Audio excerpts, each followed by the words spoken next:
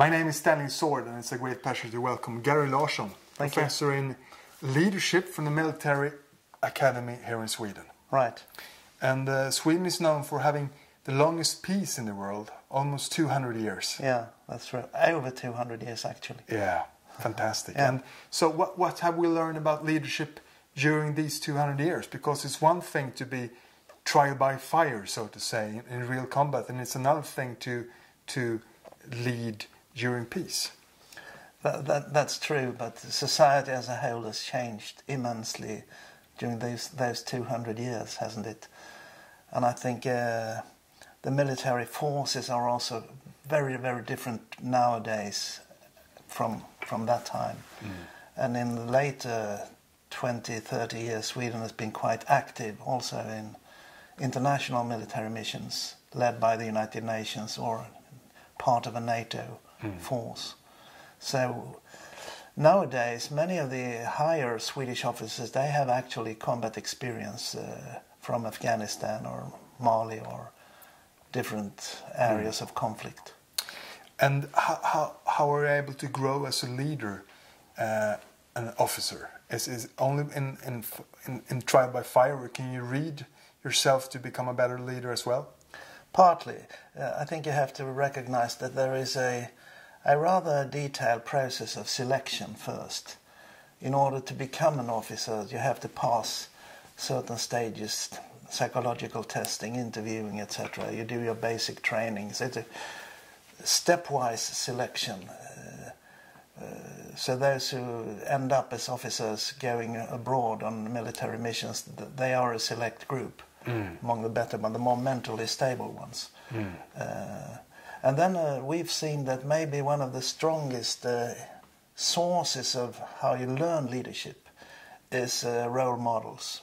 You look at guys who are a little bit older than yourself, 1 or 2 more stars on their shoulders. Just like you here then. And look, that was smart, the way he did it or she did it, or that was very stupid, I will never do it that way. So you learn a lot from good role models, and you also learn from feedback. Sometimes pretty hard feedback, but many times constructive feedback.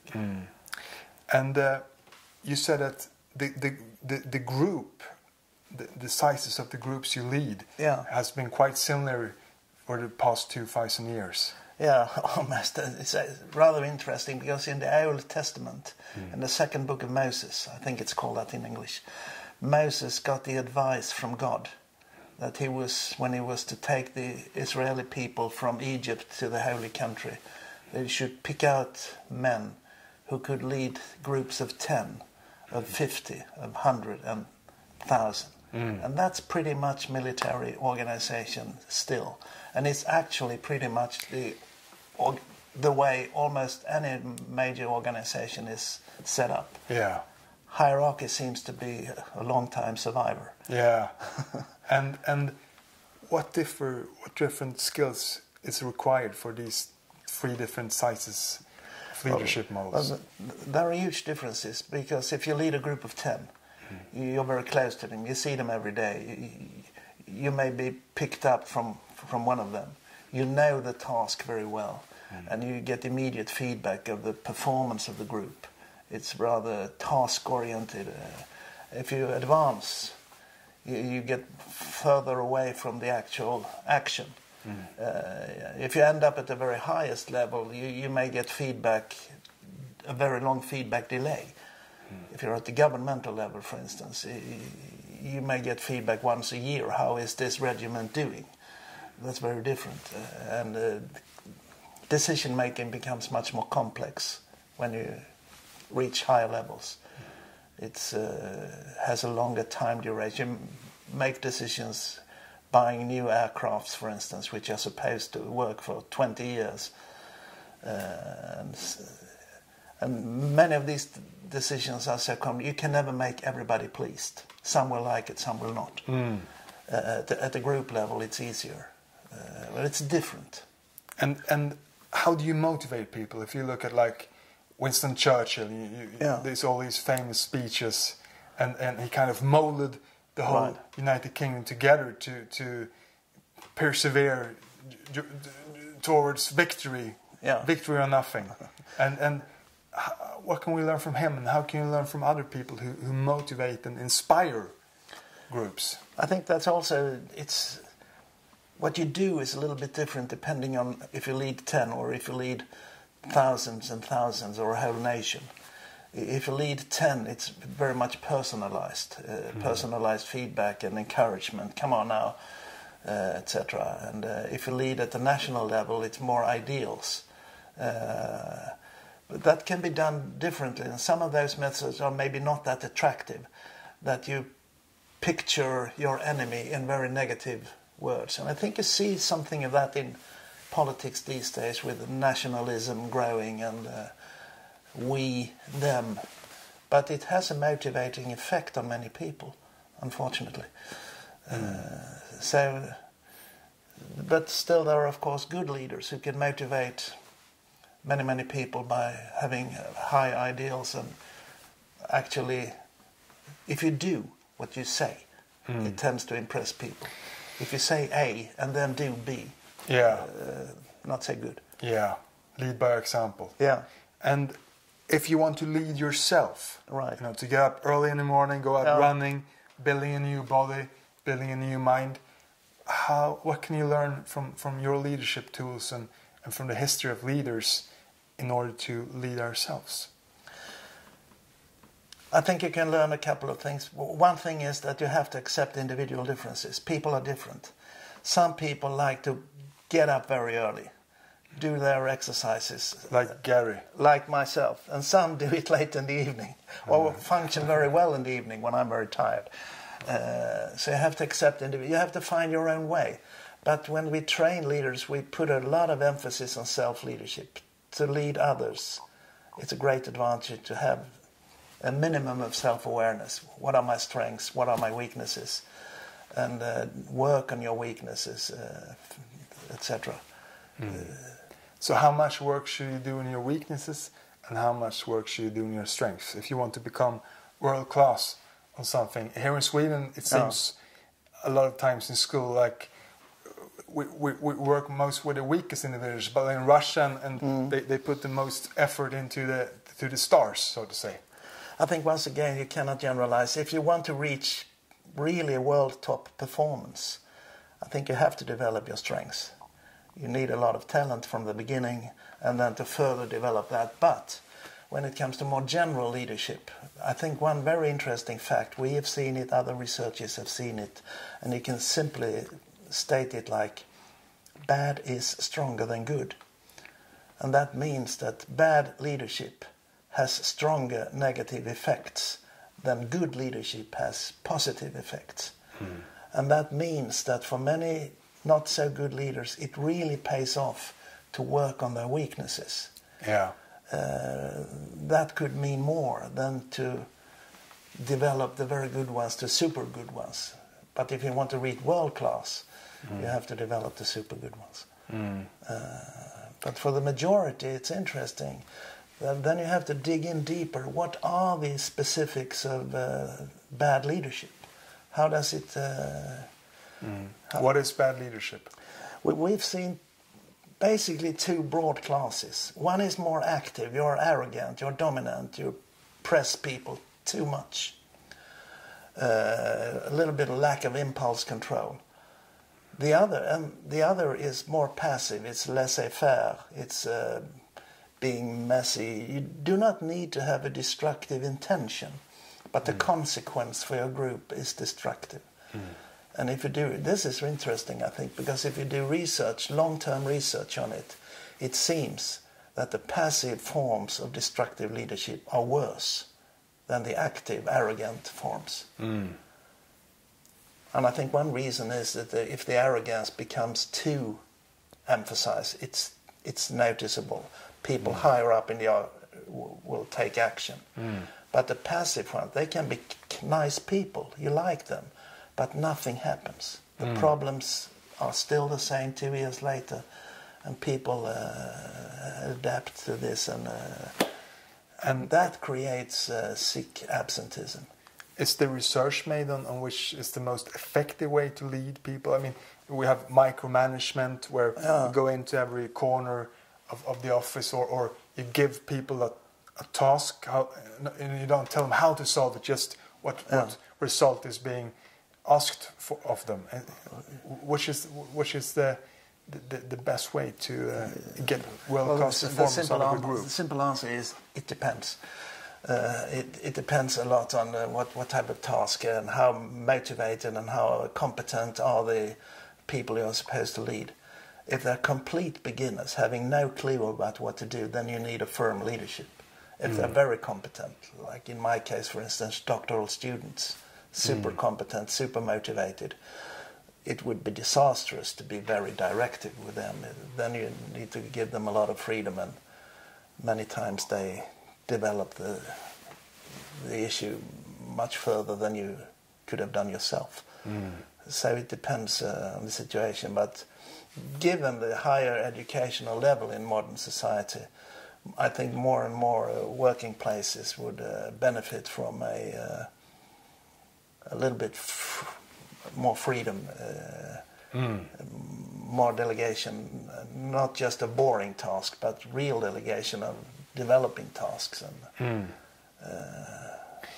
And since warriors and militaries has been for thousands of years, the way to develop their skills, and the military schools in the US, you have West Point and other academies. If you trace them back in time, how has they developed, and what have they learned from history? That's a very difficult question. I can see. Well, let me put it this way. I think the development in society in the late 60s, student revolution, etc. In Sweden, for instance, and in many Western European countries, it had a huge impact on officer education. The old, very authoritarian style became more or less abandoned. We started using group dynamic exercises, for instance, with a focus on self-awareness, learn about yourself, and communicate in a reasonable way with people. And it has worked very well. So that's a major difference. Yeah. And I think one of the major issues with this is, in order to perform well in super stressful situations, we need trust. I need to trust you because my life depends on you, and your life depends on me. Yeah. And you build trust better with a more democratic way of leadership. People want to do the work instead of being just told to do it. And we develop together and learn that we can trust each other.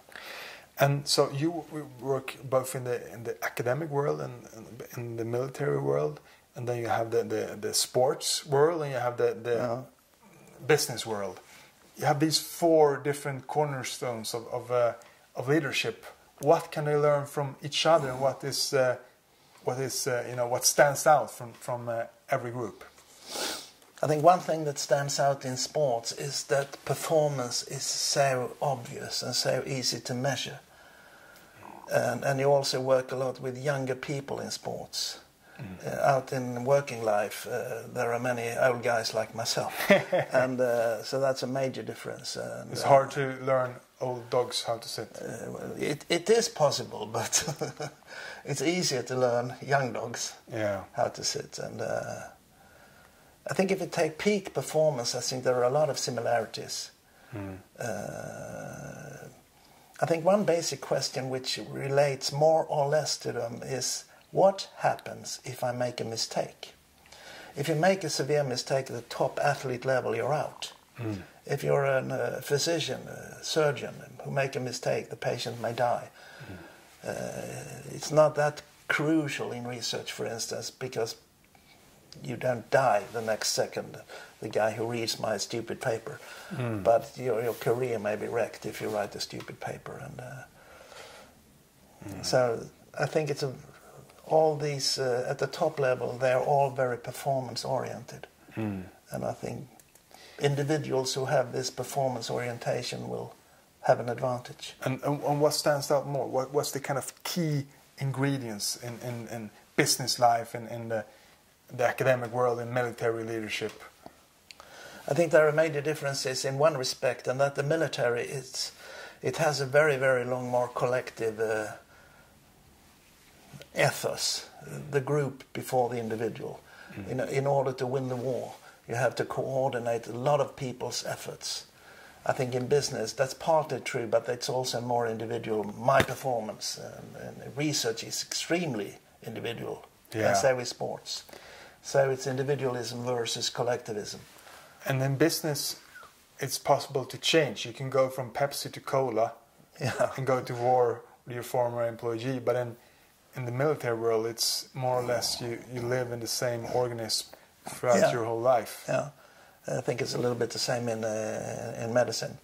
The labor market narrows down, and you're supposed to stay in that area and do your career there. So, can you give us an example from each group of a great leader? I think if you look at the military, those who are more catchy, people out on the battlefield, Rommel, Montgomery, what's the name of the American general in Kuwait? Schwarzkopf. Yes, he was. I mean, they all have... they have better names before than today. And they all have, at least the modern ones, have like some they work very well in television. Break through the glass, as we say in Sweden. I don't know if that's correct in English, but I think in business, many of the great leaders are a little bit one step behind. They do not like to show off in the same. I think a typical example would be the leading Swedish private family for almost a century, Wallenberg. They act without being in the middle of the media. Visible. Being visible, and they have a lot of impact on what's going on. And in the academic world, I mean, it's I interviewed a lot of Nobel Prize winners to build these teams today, and then 40, 50 years later, you perhaps get the Nobel Prize of the fruits that you harvest. But it was in passion from start. How do you, what can you learn about leadership there? How do you build great teams that perform at their maximum level? Well, I think you mentioned one word, that's passion. It's a little bit trickier nowadays because the young people, they value other aspects of life higher. It's difficult to find many people with this 60, 70 hours a week passion, because the young ones, they have families, etc., and other things they want to do. But I think passion is an ingredient. It's an important ingredient. And but nowadays it's also different, because now it's very much about branding, using social media, etc., which is, I myself am an analphabetic regarding social media. I think it's a total waste of time. But the young ones are very good at it. And I think you have to be good at branding. And what advice can you give to young people today? What's the three best pieces of advice? How to grow as a leader? How to if you want to enter that world? Know yourself, particularly interpersonal, how you function with other people. Whom are you good at reaching? Whom are you creates bad feelings within you, and why?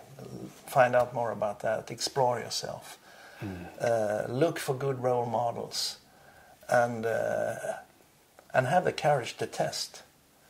If you do not test yourself out of the box, you're going to end up within the box and maybe not fully use your potential. What seemed impossible yesterday is easy today. Maybe a little bit exaggerated, but I think know yourself.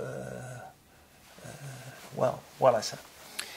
And I just read a book about the Vikings 5,000 years ago, and they were willing to give their life on the battlefield with their axes, and there was a lot of passion. Is there any in history that stands out? Any leaders or any times, special centuries that you think about when you think about great military leadership in the past? You have Alexander the Great, who led down to India.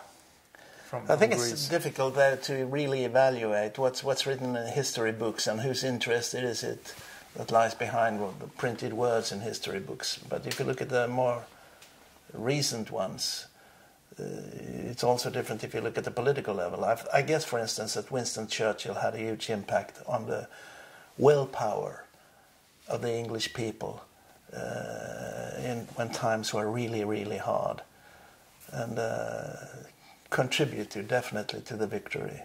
I think Gorbachev made an impact in this change of the Soviet Union to Russia. It would probably have happened, but I think it accelerated with his when he stepped out of the car in New York and shook hands with the American people. That was a symbolic action, and I think you can find some of these. When it comes to military leaders, it's almost always more popular to picture the ones who are great on the battlefield than those who are great at the higher levels, because that's more catchy. But I think there are good leaders at both levels. And if you look ahead, how will leadership transform in the next 25 years?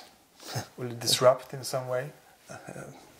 I think that some skills are evergreens. They will be just as important in 100 years as they are now. That's the interpersonal sides, social skills.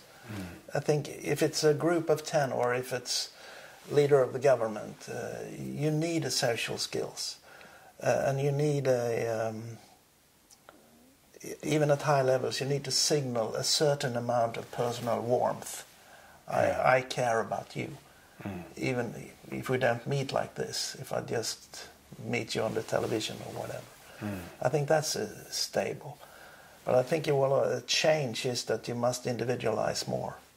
People have different needs, and the general economic development has made it possible to be more selective at the individual level. If I want to work with you or some other guy, and if you cannot adapt your work so it fits me, I will go to the other guy. I think it will less collective planning and more individualized adaptation and working conditions, and people will work more from at a distance, and all these technology or based alterations.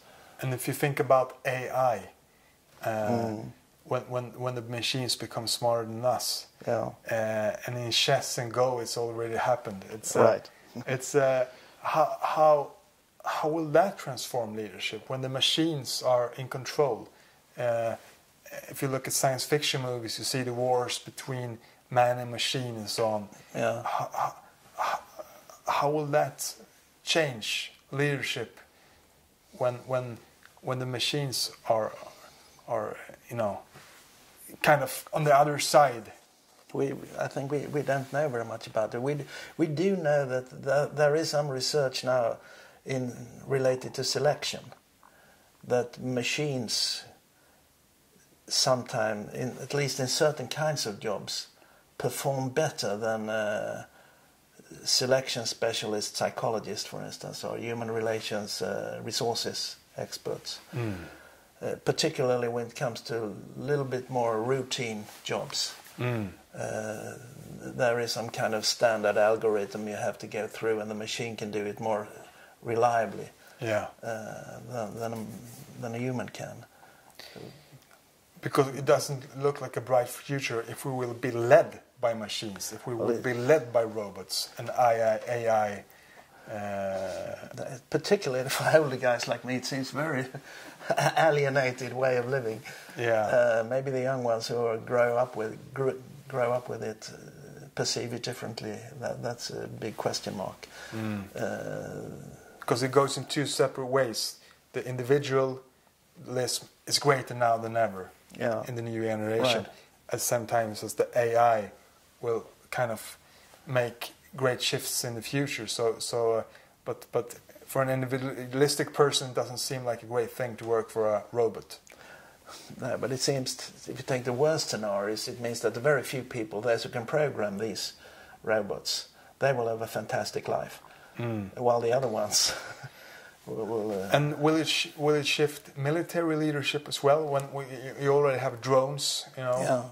No drones on the sky here, but will it shift when we have, you know, 1,000 robots, an army of robots, so to say, that we should lead? Well, one thing which has been observed frequently is that the closer physically you are to the enemy, like this, for instance, it becomes very stressful. If I had a knife and would, but if I was sitting in a safe place on the other side of the globe, with a drone, there he is. Press the button. I talked to a guy in America. He was sitting in a very safe place in the Midwest, steering drones over Afghanistan, leaving the kids at the daycare center, going to this working place, pressing some bombs, and then go pick up the kids again. It's a kind of a very strange life. That's a really shift. There have actually been some studies on post-traumatic stress among those who have to, as part of their job, act violently at a distance. Never see their enemy, never see... They know that this will disrupt people's lives, but they are miles and miles away. And where the buck stops, who should take responsibility for what? Because as a military person, you should be able to say no. But it's hard to say no, should I press this button or not, 1,000 miles away. Then if you are out in the bushes, so to say. But I think it puts an extra emphasis on good leadership. I know many nations, they have an expectancy that every soldier or officer who gets an order, which he or she thinks is morally completely wrong, has the duty to say no. That's theory. In reality, it's of course difficult to act against the will of your boss. Exciting and a little frightful. Gerry, the best of luck on your future endeavors. Thank you. Thanks a lot. Take care. Bye-bye. Bye-bye.